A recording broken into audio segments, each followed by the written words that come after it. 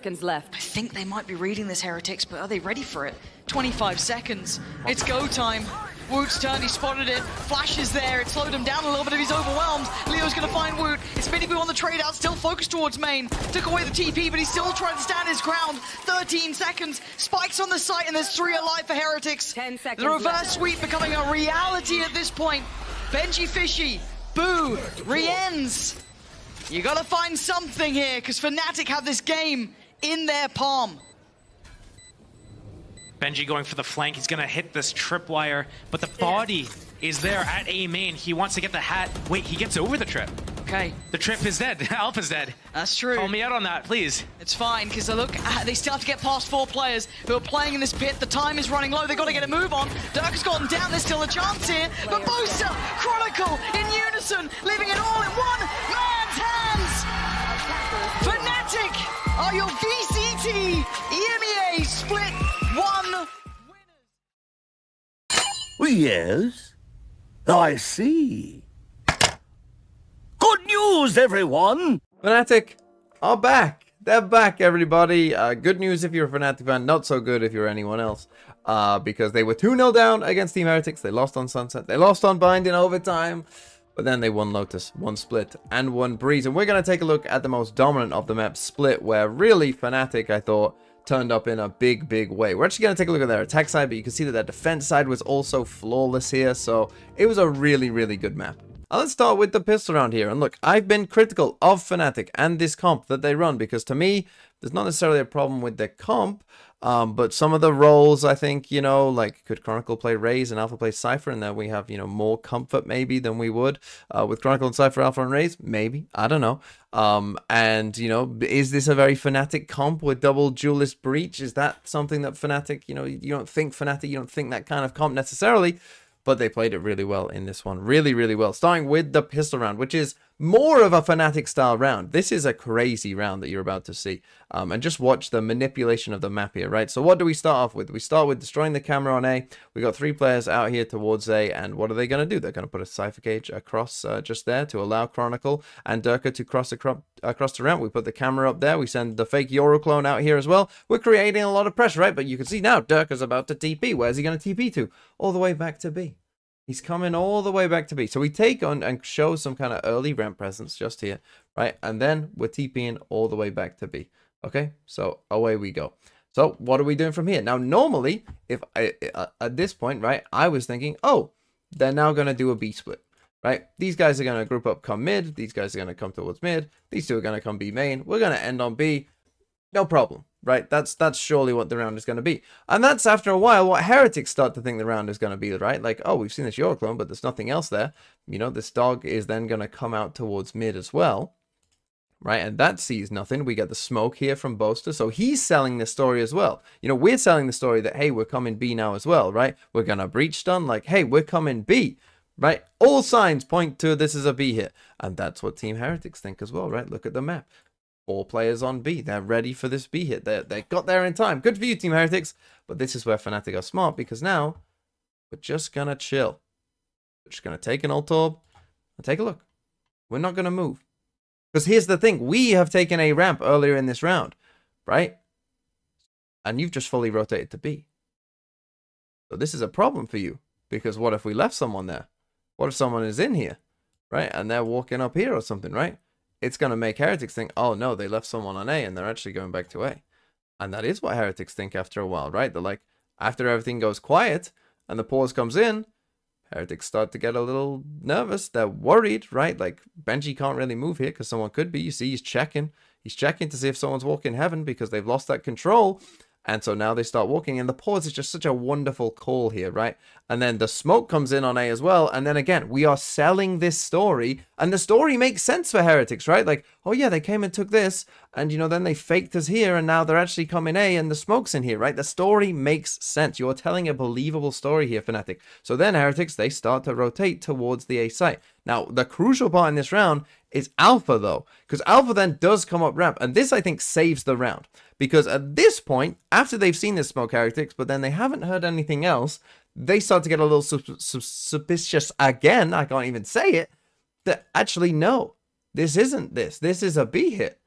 right? And so Heretics start to figure it out. But the thing is, Alpha, because he gets to this position, he's going to hear these guys. So these guys actually probably would have caught these guys out had Alpha probably not told them, like, oh, they're coming back to you. You need to fight this, right? They're not going to give that up for free. And so then we get this B exec coming in. And it's a really nice round, though, from Fnatic of telling a believable story. But the flash on Rians could shut this all down. Oh my god, the timing on this is everything. The pop flash, and now they're in the heels of them, but Chronicle turns in time! 2 quick kills, and he's still holding this one back. Boaster picks up the mantle, and it's perfect from Fnatic! Just Benji left here in a 1v4.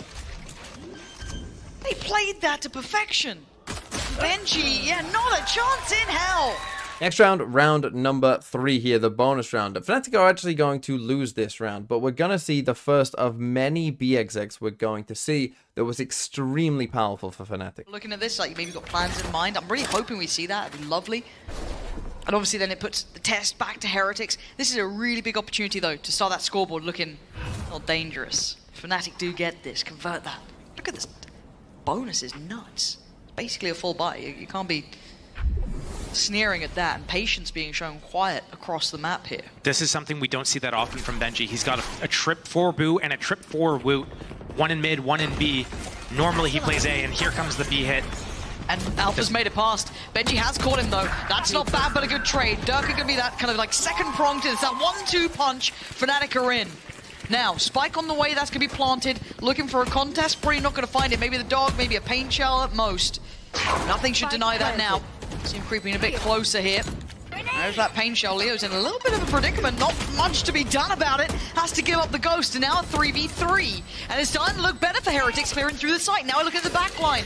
Boaster turns the flash, and they are down low. Rien's find Chronicle. It's all in his hands. A 1v3, that's the first.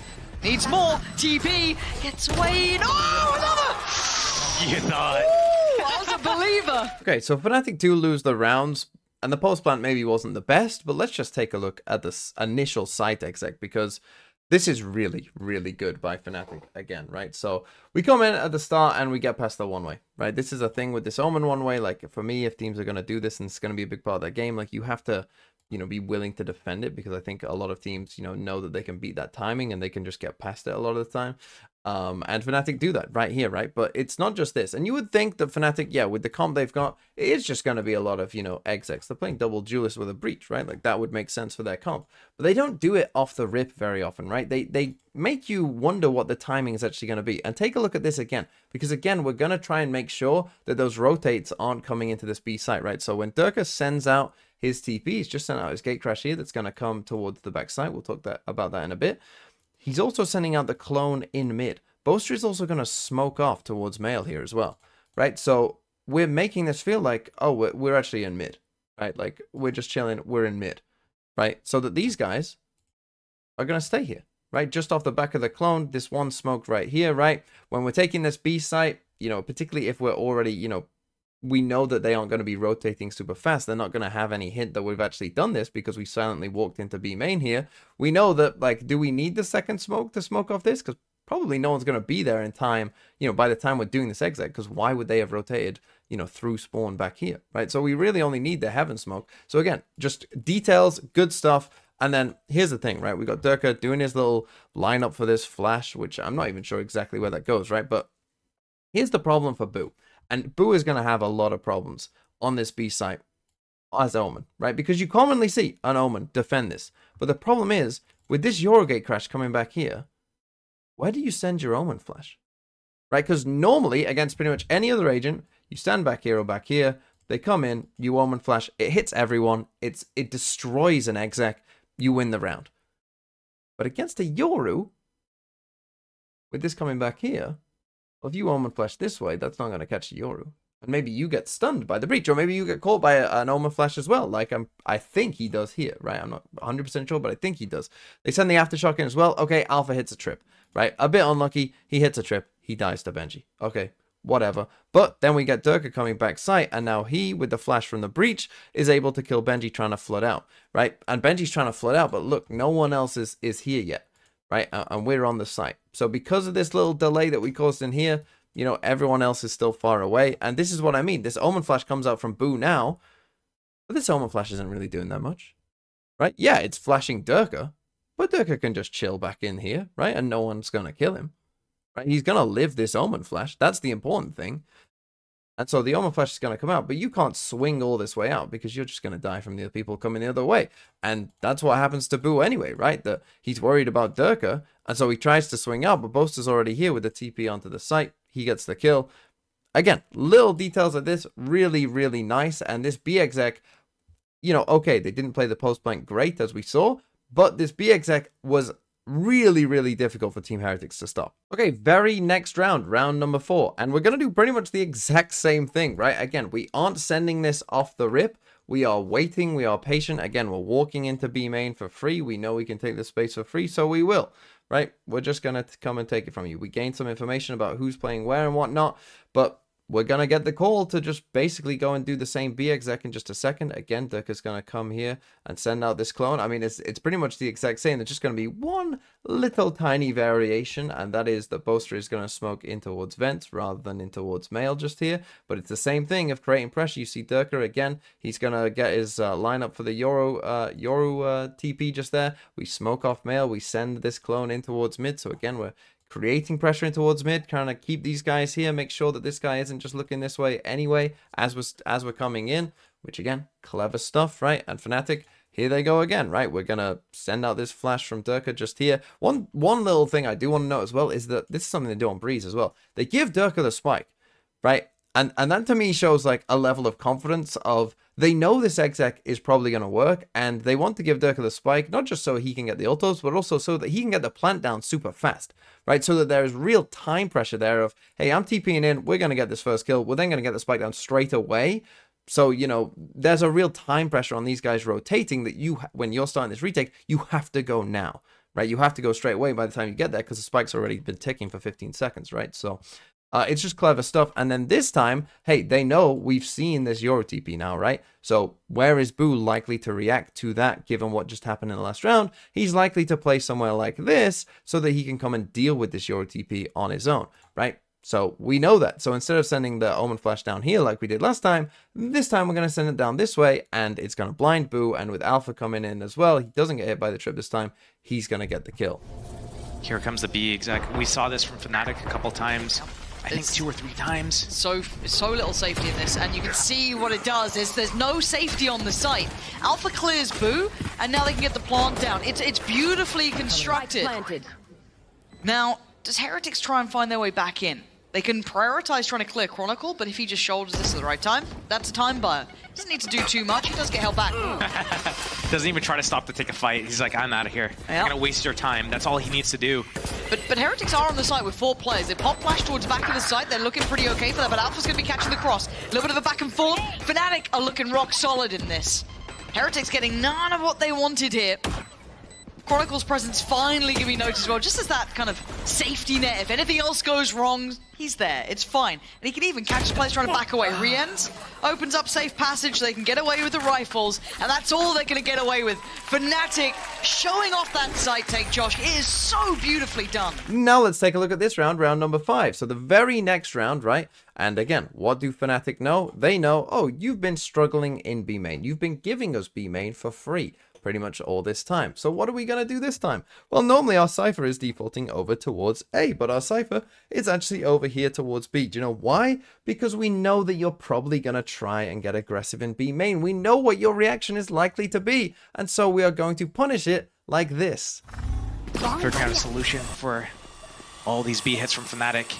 That's going to be what Team Heretics needs to diagnose. Okay, Flash, Paranoia, Paint Shell, and re-ends.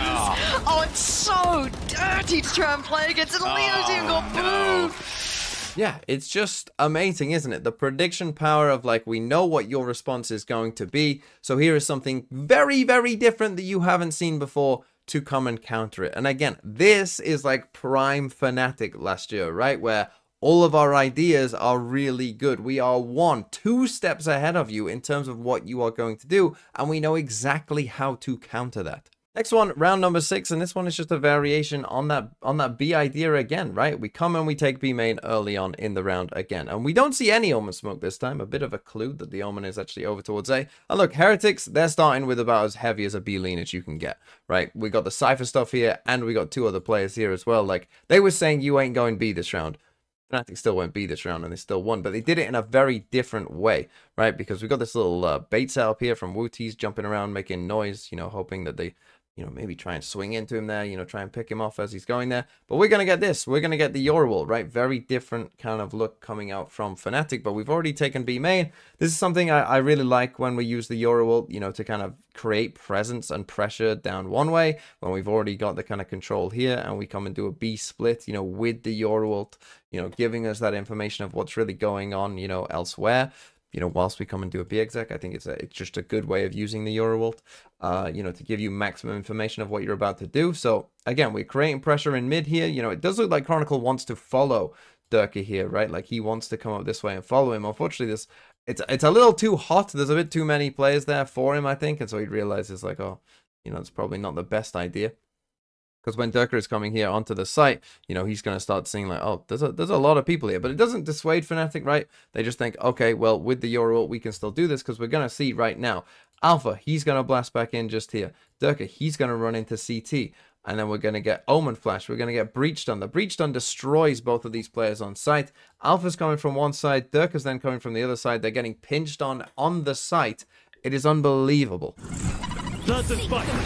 Oh dear, Seekers. Oh, he's getting chased by the Seekers. But Alpha was in there. Look at this. The push and the pull so perfect. Dirk is going to find Rianne's. He saw everything. This is poetry in motion. And Heretics still not getting a grip on this yet. They need to stop it somehow. It's a good start by taking down Durka, but they need a bit more. And Woot. Oh, okay. Thought Leo had him dead to rights. Now Leo might be dead. Okay. And I mean, drags him to his grave, but it's 3v2. Minibu with a second lease of life, but Alpha closes down what he started with. Okay, and then the last one I'll show you here, which is round number 9. And this one, again, is just this same B exec, really. There isn't too much else to say about this. This is going to be Prime Fnatic in a bit of a different way, though, and you'll see what I mean. But again, same kind of stuff, right? We come and take B main. This time Heretics playing kind of, you know, full retake B, essentially, which, you know, I mean, they're on kind of a little half buy here, so, you know, it maybe makes some sense, but they don't see anything towards A. They start to drift towards B, right? They get the right read. Here comes Durka doing his little lineups again, right? He's going to be doing this, but yeah, what you're about to see after this, and again, like, you know, the timing for Heretics, again, we get the smoke in here, right? We're creating pressure in mid as if we're going to come and do some kind of mid play, but in reality, we're just coming B main. But what you're about to see is, yeah, very reminiscent of last year's Fnatic for quite a different reason. The paranoia, the Yoru Flash, everything to the back of the site, but they're playing off the site this time, Team Heretics. Yeah, so I'm leaning back in a little early, though, and I quite like that, but he's just get past the Aimers like that! Alpha is good! 4 quick kills, back to back! That's disgusting. They want it! He's grinning already! There's a reason he's the Wonder Kid! Look what he can do! Gotta find him, though. Play the game of where is Boo? Where are they hiding my ace? Alpha's having a wander. Last time Chronicle had 4, Leo stole it. Here we go. Alpha, on for it. Oh! Boo, you heartbreaker. Dex goes back anyway, but can we get that replay in just like half speed? I feel like I blinked and I missed half of it.